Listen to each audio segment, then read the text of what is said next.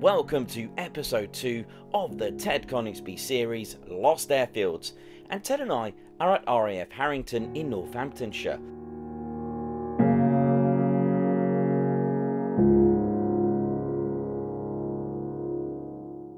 RAF Harrington was built in September 1943, and it was the home of the famous 801st Bomb Group, who took part in the famous Operation Carpetbagger.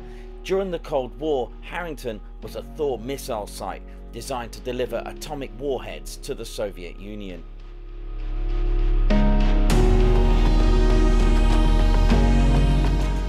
The original plans for RAF Harrington was to become a satellite for 84th Operational Training Unit, Royal Air Force at RAF Desborough. After the airfield's completion in the spring of 1944, the station's new intentions were intended for heavy bomber use, and Harrington was allocated to the United States Army Air Force's 8th Air Force and was a designation station 179.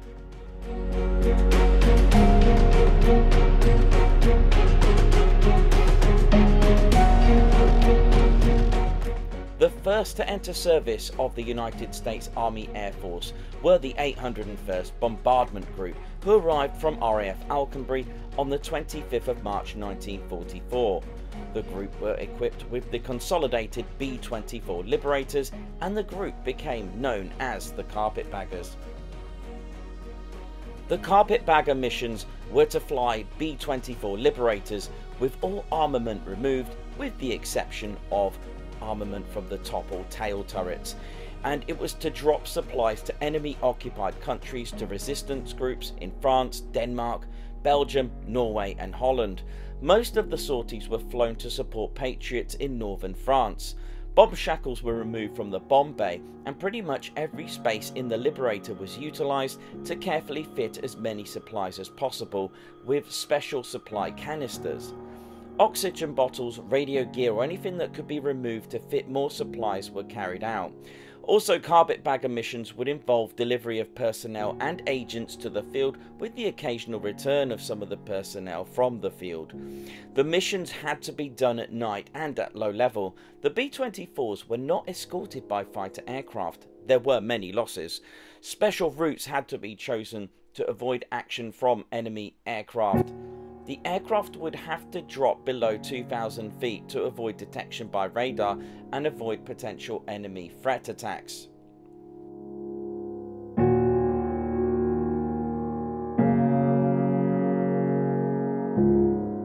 The takeoffs from Harrington were done carefully, and although night missions were standard, the moon played a major part in the success for each mission. The moon had to be out, making the ground visible to the navigator and bombardier. When the drops were made, the pilots would drop to low level at anywhere between 300 to 600 feet, depending on what was being dropped, such as personnel. Speed had to also be reduced to not damage parachutes.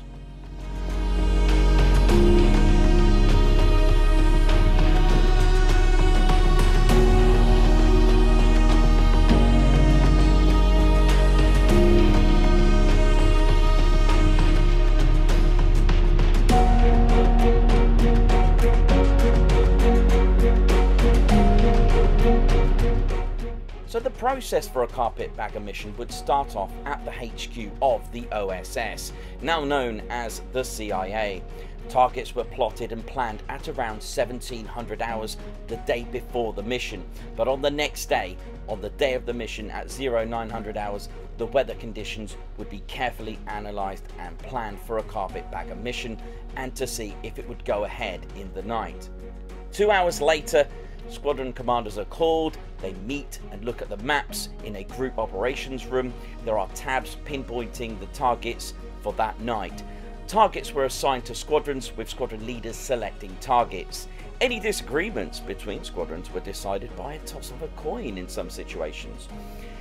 Then there would be a series of briefings, meetings, and of course loading the aircraft. The night missions lasted about 5 to 8 hours. In August 1944, the 801st Bombardment Group absorbed by the 492nd Bombardment Group Heavy. The 492nd was a hard luck B-24 group which had lost 52 aircraft to enemy action in only 89 days, suffering 588 men killed or missing. Rather than try to rebuild the shattered group, the group was stood down and the surviving members were reassigned to their other units in the theatre. The group seized Carpetbagger missions on the 16th of September 1944. The 492nd returned to the clandestine Carpetbagger operations over Germany and German-occupied territories, using B-24 and A-26 and British Mosquito aircraft in March 1945 to drop leaflets, demolition equipment and agents. The unit flew its last Carpetbagger mission in April 1945.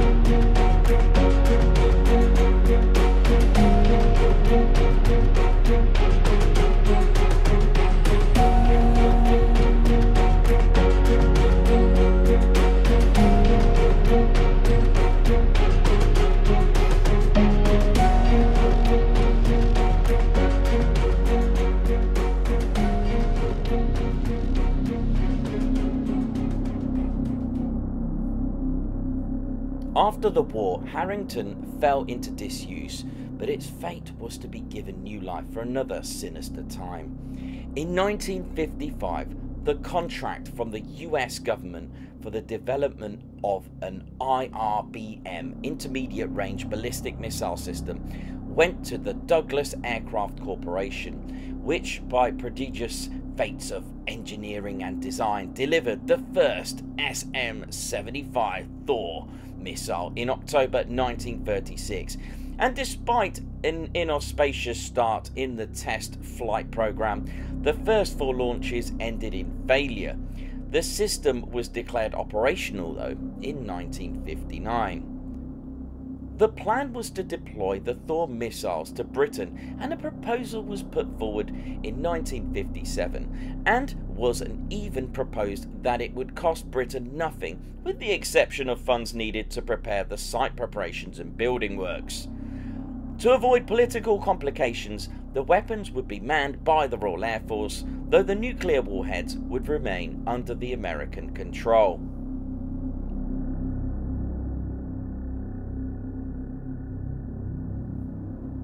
The plan was to have 20 reformed Royal Air Force squadrons and operating 3 missiles each. After its number, each squadron would carry the initials SM, that strategic missile. Now, these are the only RAF squadrons ever to bear this designation. RAF Feltwell was the first to be designated as 77SM and was reformed at Feltwell on the 1st of September 1958. In 1959, Harrington was also chosen to become a Thor missile site, number 218SM. Now that Harrington was a Thor missile site, it was nearly involved in the world's first ever nuclear war. In 1962, during the Cold War, the Soviet Union placed missiles on the island of Cuba. In 1959, Castro had led the communists into Cuba and had taken control. The Soviet Union had promised to support the communists and defend Cuba with their Soviet weapons. Therefore, as part of the agreement, Soviet Premier Khrushchev installed nuclear missiles on Cuba. The USA had also installed missiles in Turkey. The USA cut off supplies to the island and demanded that missiles to be removed from Cuba. With Thor sites on standby, with the Soviet Union and the United States ready to press a button, this was the closest the world has ever come to nuclear war.